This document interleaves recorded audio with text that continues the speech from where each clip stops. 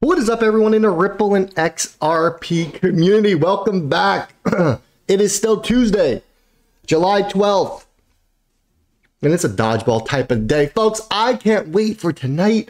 2 dodgeball games. And listen, if you never played dodgeball before, it is the most tiring thing I've ever done in my life. I play softball, I play kickball, constant running and moving, but this is nonstop moving your feet. You got to dodge, duck, dip. You know what I'm saying? You got to get way out the ball.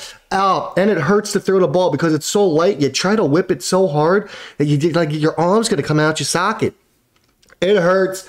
I'm winded. I usually sit the second game. I might need to move it to game 3 so I could play game 1, 2.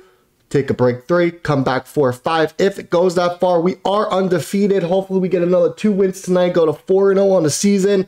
This is the first year they're doing it. I firmly do expect a championship. Now, haven't given you an update on my dog in quite some time. So before we get to the video, let me update you on my dog because I get a lot of questions about him. Everyone knows he had some major surgery. Well, I think we're like 4.5 months into it. He's finally walking on that leg like full time. When he wants to like go fast, he'll pick it up and he puts it back down every like third like hop, skip, whatever you want to call it. The fur's starting to grow back over the leg, so hopefully we can remove the cone from him in maybe a month, maybe 2 months. We'll see. But he's doing great. It's been a long, tough, strenuous process. A lot of swimming to get his leg moving again. But he's back. My man is back. I'm happy. He's happy. Love to see it. Now, let's get into this video. What you're about to find out, what we're about to talk about. In the video earlier today, I showed you that video that didn't have the sound. Well, guess what? It was my fault. The sound wasn't working. I fixed the sound, so I'm going to replay it for you so you can hear the words coming from Hugo's mouth himself. We're also going to talk about the Ripple versus SEC update on the lawsuit because we got some good news that kind of went low-key underground, but we got you covered here. Now, the G20 Financial Stability Board and crypto regulations coming in October. This is huge. It's not getting enough coverage. I'm going to go over the article and a key point to the article that they touched on and they told us about. Plus, I'm going to go over it again. I'm going to go over the Lux Lions metaverse each and every single day until that whitelist comes out, because I do not want to hear anyone saying they didn't know, they missed it, because this is going to be an opportunity of a lifetime to get in on the metaverse, to get it on the whitelist, to make sure you secure your plot of land, because I'm telling you right now, this island is going to sell out. Now, let's head over to Live Coin Watch. Let's do a quick refresh just for the heck of things, huh? What are we seeing? Well, you're still seeing a lot of red out there. Nothing has changed too much. Bitcoin, $19,716. Ethereum, $1,063. XRP coming in at a mean lean 31 cents. Bitcoin dominance is still in the range of 42 cents as the total cryptocurrency market cap is under 900 billion. We were making that push to $1 trillion. I think we got stuck at like 963. Back down we go. As you know, my stance on the market, I firmly do believe there is another deeper down in us. About 10 to 12, 10 to 14,000 dollars for Bitcoin is what I see. I do believe XRP is going to get around that 25-cent region. I think Stellar is going to get down to about 5 cents. I got my eyes on another couple of coins as well that I will be releasing in the Patreon group. That if you're not a member of it, I don't know what you're doing, because you should get to be a member of the Patreon group. Now, today's featured product, and there's only 8 of these left. It's a 30-ounce stainless steel tumbler. Comes with lid, straw, 2-day shipping. It's free. You need to get yourself one of these, because once this color is gone, the color is gone. I think the next color we're going to go with is going to be a black cup. Time will tell. Now, SB Investments puts this out, and this is in regards to Bitcoin. Excuse me, my throat's closing up a little bit. He's saying it's decision time. What's going to happen? Are we going to break below 19,611? Are we going to head down to the $17,000 range? Are we going to come back up and prop up to almost 22K? Time will tell.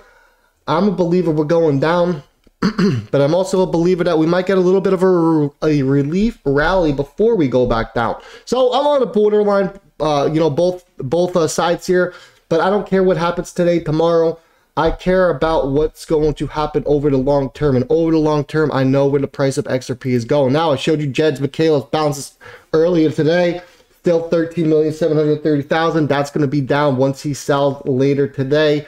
I'm excited. Get him back down into that 9 million range, give or take. And now, Jacob King put this out. This is in regards to the FBS, the Financial Stability Board. Listen to this.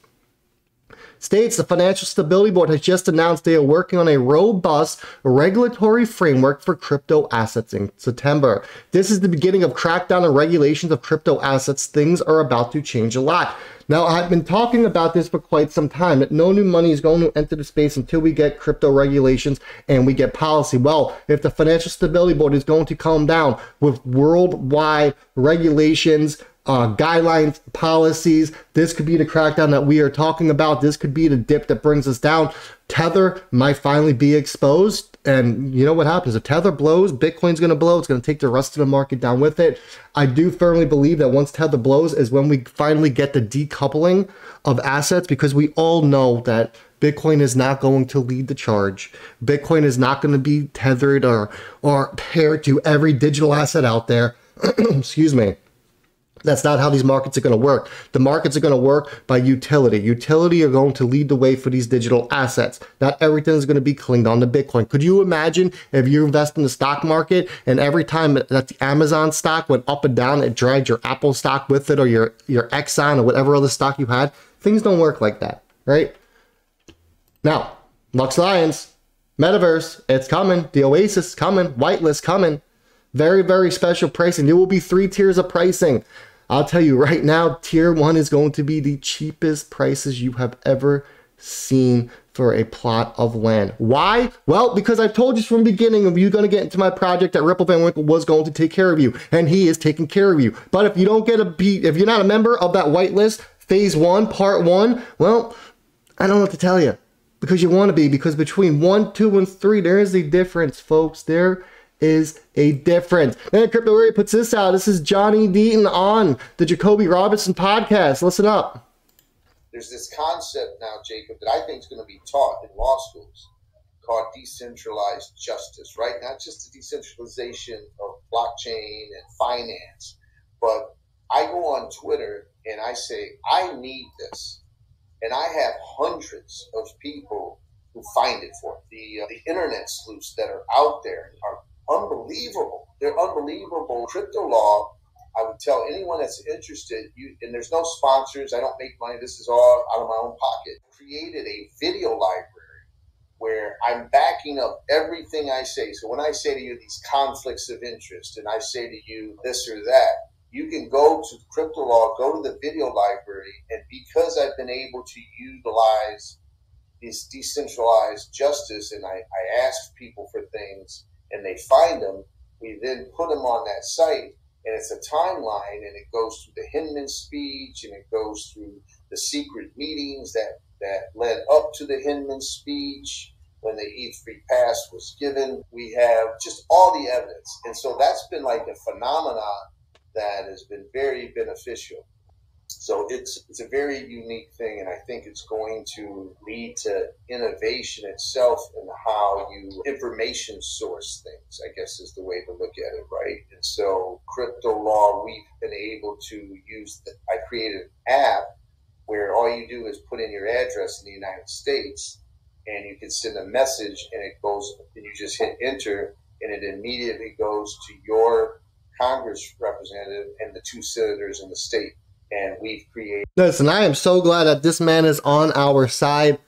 Over 50,000 messages sent to every Senate representative. 27,000 international XRP holders have had their voices heard as well.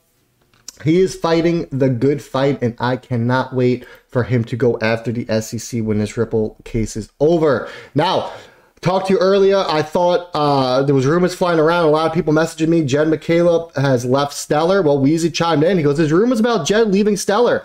Not sure about them, but he did recently make an investment in Socket, which looks mostly Ethereum-based with several Polygon devs. Interesting. Could this mean something? We don't know. I mean, but rumors are going. Rumors are flying. What's up, right? And then Mac Attack. Here's the article. This is talking about the G20.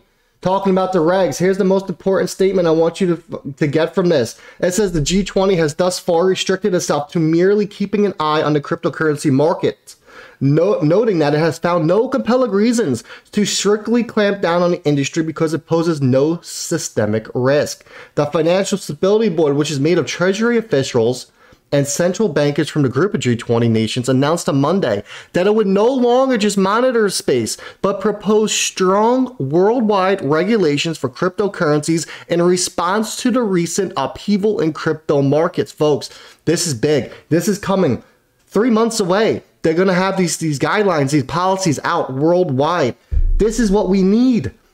This is what we need. You get the FSB out there dropping worldwide regulations for cryptocurrencies. It is game on. We will finally get some clarity and understand what we have to do out there and what needs to be done. Now, let's jump over to this. James K. Fallon put this out just yesterday. I didn't have a chance to cover it. We're going to cover it now. Judge Torres has granted in part and denied in part the parties' request to seal documents in connection with the amica motion to participate in the Debrat proceedings. Proposed redactions are due by July 15th, 3 days from now. Hogan chimes in. He says, listen, Judge Torres is not allowing the SEC's expert opinions to be sealed just because they might inflame the public. Not only does she not allow the parties to keep relevant documents from the public as to this motion, she chills the SEC's pending motions to seal. It's a 2-for-1. I like 2-for-1 specials. It's like a little BOGO. This is very, very good news. The SEC is not going to be able to hide or seal the expert witnesses' motions or responses. This is what we want to see, but you know what I'm still waiting on, and I know what you're still waiting on. We're waiting on those Hinman emails. I am telling you, those Hinman emails are going to be the end of this lawsuit. It is very important that we get the ruling on that. She never takes this long. I think we're 3 weeks, going on 4 weeks in. She never takes this long to give us a ruling. It's almost like this is being delayed on purpose. The SEC knows that they don't want this to come out. Something is cooking, something is brewing. Hopefully it is cooking in the right direction, and hopefully it is going to go in our favor because we need those emails, folks. That's going to do it for me, though. Wash your damn hands, be nice and be kind to each other. Ripple Van Winkle is out.